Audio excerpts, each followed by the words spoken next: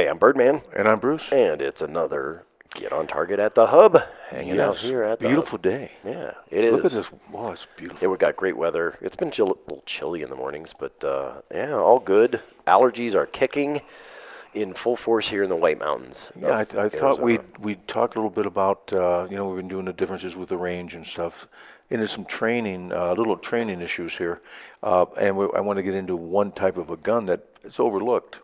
It's got a lot of major benefits to it. You're just trying to sell me another gun. You already have one, I Yeah. think. Well, my wife has one. Yeah. Yeah. Okay, so let's get into it. As we talked before about the Glockade, making a case for Glocks, Making a I case for thought we Glock. need to make a case for revolvers. They're like the stepchild, the one that gets beaten all the time. I Right. mean, they're a fantastic gun, and I just wanted to, especially, let's make a case for the revolver as the first gun somebody buys. I'm going to call this the spin factor. Going for the spin. This is the spin bit. Yeah, Okay. because, Yes. So here we have spin. what we have here is a snub-nose revolver, Right. and we have is some dummy rounds, and inside. Don't comment on their intelligence. Well, they are kind of dumb because they don't move much or anything. These are made out of aluminum. They're like a snap cap to protect the firing pin, but you don't worry so much anymore about the firing pins as you used to. Right. But they still have a nylon primer in the back, and they can't go off, of course. But we're going to use it to explain some of the things about these revolvers. And I'll just quickly load this. And this one holds 5, so you notice there's 6 here. So we have an empty one here. So you can't do one in a chamber, right? Yeah, and then normally, let me close that. Normally, we would be in a classroom like we are here, and there'd be a safe area to aim this gun, Right. which is actually between us right here. Well, the safe area is now at them. Actually, because the technically safest they're way. not there. Yeah. There's nobody there. Actually, there's a nice camera there. Right. Okay. So anyway, so let's get back down to why these should be a first gun. A lot of times when people are just starting to shoot, they have difficulty understanding the concepts of how the gun works. So revolvers are just extremely simple. The learning curve is simple. You can tell that a revolver is loaded, most revolvers, by looking at them. Of course, we're still going to open it, but if we look here, these are actually a reddish color, but a live ammunition would either be a brass or be a nickel-plated brass, which would be easier to see. But I'm not sure if we take a picture of this afterwards and they'll be able to see the ammunition in there. Absolutely. A way not to look at it, of course, is down the barrel. But if you were looking down the barrel of one of these, you would see ammunition in the cylinders without looking down the barrel. Right. So you can kind of tell it's loaded, and which is really great. And then you just could open it and take it out. We would still open to make sure there's not one hidden around the corner. The more experience you get, the easier it is to tell if it's loaded or not. Right. So being able to tell it's loaded or not makes people feel at ease.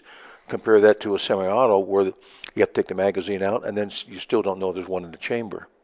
This is much simpler to load and unload. So load and unload is simple. The learning curve on safely handling this is extremely fast. The safeties on it are very simple. They're like passive safeties, which is more like a Glock safety. They have a drop safety, of course. Some of these will have a hammer, and some don't. This is hammerless. Hammerless. Yeah, so if it had a hammer sticking out of here, and it does have one inside, and it was a fall on the hammer, the force could make it go off. In the olden days, they only carried 5 rounds in a 6-round. So the hammer was resting on an empty cylinder. Mm-hmm. You don't have to do that on these because they have the safety, drop safety. The other thing, the other part of a safety is the amount of trigger pull. In double action, this is roughly, excuse me, about 11 pounds. Wow. So unless I am, really, excuse me this time, and unless I am gripping the grip like this, Right. I can pull 11, 12 pounds pretty simply. If I'm not gripping it and I'm putting it in my pocket or a purse or something, and I hit a key Right. you really can't pull that weight.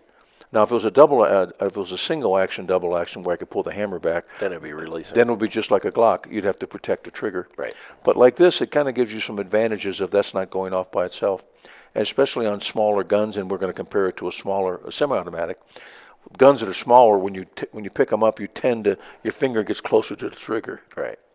And when they talk about using these in pocket carry, we're not talking about shoving it down your front pants pocket.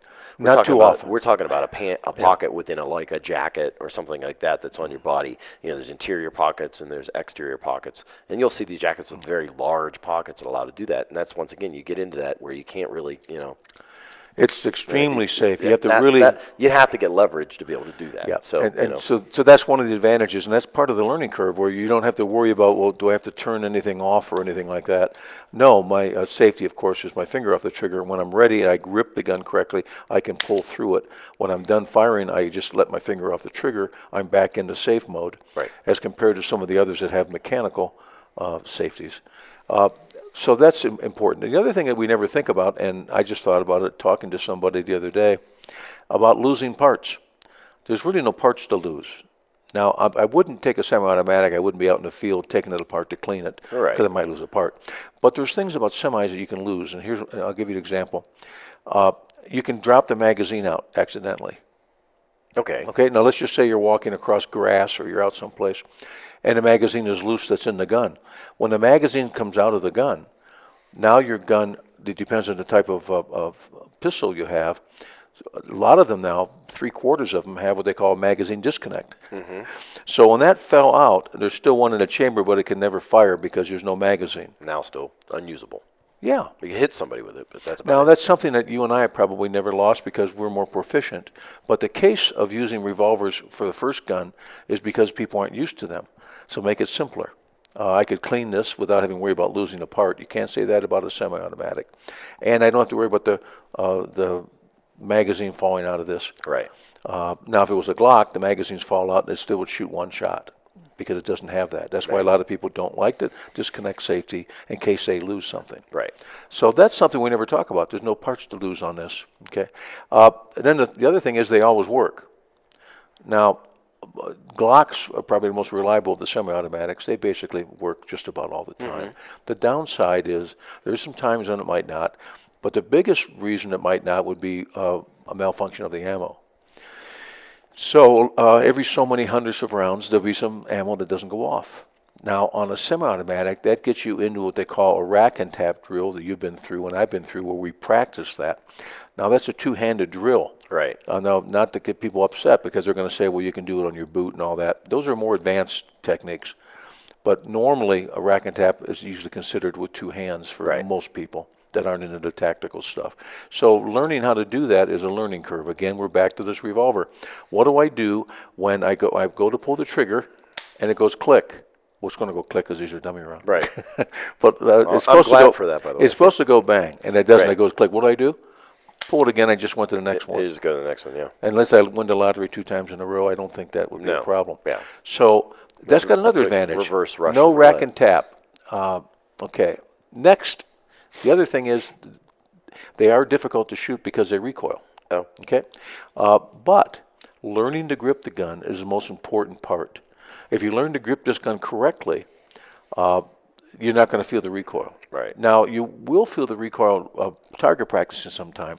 And now with this new ammo, now that the range is lead-free, I'm not sure if you haven't had a chance to shoot the new 38 ammo. It has roughly half of the recoil the target ammo does. Yeah. So you can go in there and practice this with light recoil and carry a more aggressive ammo for personal defense carry, which is really cool. The other thing is some people say, well, they don't have enough strength to pull this 12-pound trigger. Right. We have ways to help them exercise, as you know, with their class because we specialize in gripping. But if you don't have enough to pull this 12 pounds, you do not have enough to pull the slide back on most semi-automatics. Oh, and he's got the gripper there. Okay. This is practice, practice. And this not only helps with grip development, but as you've shown, you turn it upside down. And keep that one finger off. And you pull it, and then you practice. What we need to do is we need to vent this, and we can put a little pressure on that finger. Put pressure on the finger. As you're separate, that'll be the next thing we talk about. Okay. But so when we talk about grip, it doesn't make a difference if it's pulling this or it's working the slide. Right. And small semi-automatics have another problem, and that is jamming by limp wristing, or we're going to quit that name. It sounds awful. Let's just call it light gripping. And if you don't hold it tight enough, it will jam. See, I like talking about correct and incorrect. With a correct grip, you don't get into the issue. With an incorrect grip, then you do. And it's important to know what each of those feel like. And it's easier to have an incorrect grip on a small gun. Right. So you're getting a small semi-automatic, and then you have to worry more about your grip strength than you do really on a revolver. You can't hold this too lightly and it will never jam. If I Right. hold it light, I'm not going to hit anything with it, Right. but it would not jam. And so then the other downside, people will talk about revolvers. Well, they're only 5 shots. Okay. And personal defense outside the home is usually, according to everything I've written, I mean, everything I've read. Besides, I wrote a couple little things, but mostly everything I have read is 1 to 3 shots. Yeah, so it's like 2.7. Yeah, but that's the stop. And then, but for non-police that aren't involved in that, it's 1 or 2 normally. Right. You're touching a third of the time, your arm's length a third of the time, and then you're roughly 7, 8 feet. There's not much aiming done for that. So where these get a bad reputation is, number one, it's got a very hard trigger pull. So if you're weak as you're pulling through that, your hand shakes. And then it's got a very short sight radius. Right. So it's going to throw you off at longer distance. So we don't want to shoot at pop cans at 40, 60 feet. There are people that can do it. Yeah. But for all intents and purposes, we want to practice this thing at about 5 yards or less, because they say it's going to be less if it's actually using it for what it was designed for. It's a very close range gun and really no aiming at all. Now, why do we call it for a first gun? It's simpler to learn to use safely, and it's simpler when you have this for a while as you carry it different ways, and it has multiple ways of carrying it because of how it works. Right. As compared to some of the semi-automatics that need to be in polymer holsters or whatever. It gives you a chance to figure out how you're going to carry it and what you want in the future. You may decide that, well, you know what, I need something for home defense besides being out and about. This is light, I can put it in a purse or wherever I want to put it in a jacket or holster. So I just want to mention one thing, because we talk about carrying it non-holstered or in a pocket or something.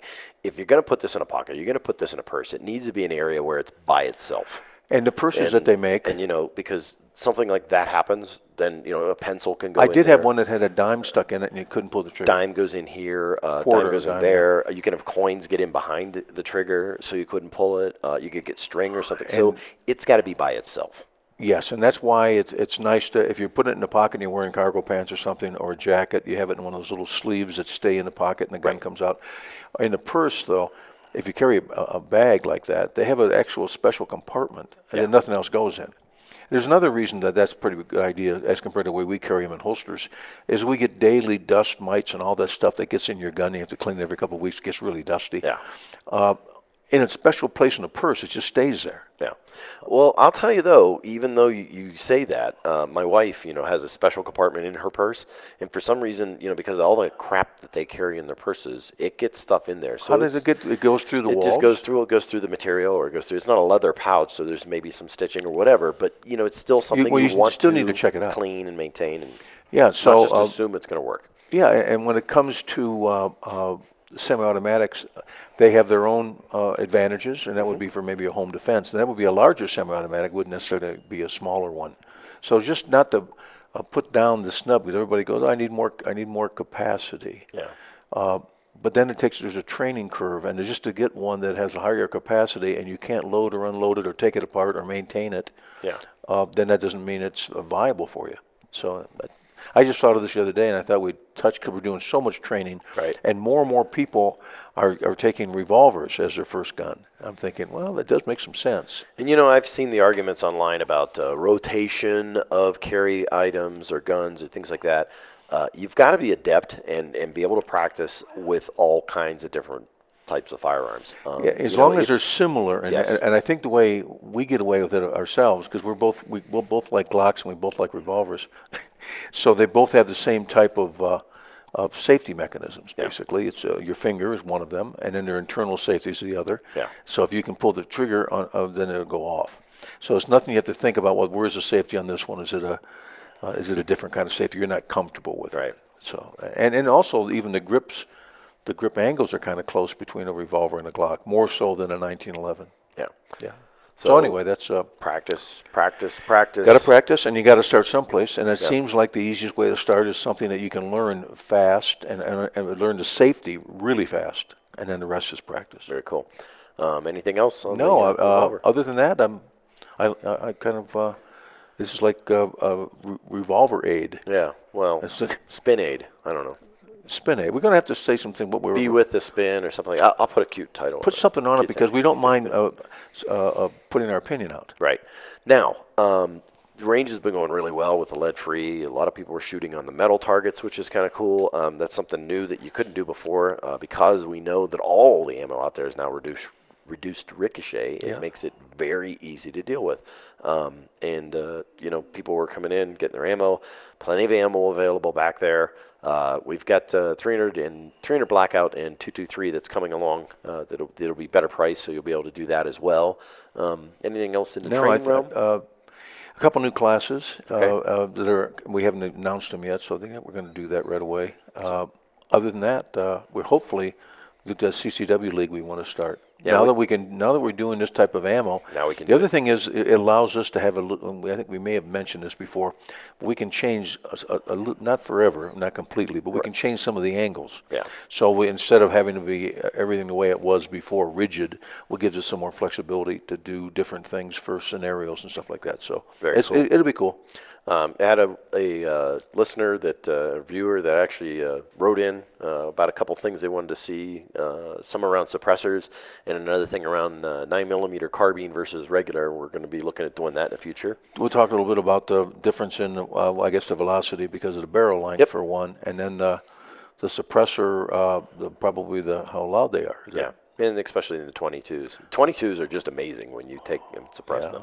I love having my most fun gun is my 22 suppressor. Also got a Digi-Trigger in from Digi-Trigger. It's a digital trigger. It has about a 1.2 pound pull. I saw you with it the first day. I haven't had a chance. Yeah. We're gonna do an evaluation on it. You're gonna. Yep, we're gonna bring that in. You were lucky enough to shoot it. Yeah, and it's really cool because you don't know where it's gonna break because it's digital. So it is exactly what you want as a surprise. So you influence the gun a lot less as far as reacting to it. And then of course it has the push pull. Pull, push, release, pull, release, that's what I want to say. So pull, release, and then if you go quicker, it almost sounds like it's full auto. But that takes a little bit of training to your finger to. It's like anything else when you change your trigger. I'll be interested to try that. Very cool. Look for that in the future. That'll be it for this edition. Make sure you're checking out thehubaz.com. Got some cool changes coming up with that website here in a couple weeks, so be watching for the under construction banner to come up and know that that's happening. We'll probably put a post up on Facebook or Instagram and all those letting you know that's going to happen. And real cool things happening here. Always at the hub, stop in. There's always new guns available. There's always new used guns available in the consignment area. Check out thehubaz.com. Check out the Facebook page. Make sure you're following on Instagram. And, of course, follow the YouTube channel. And you can see all the great Get on Target shows. I'm Birdman. And I'm Bruce. And be safe.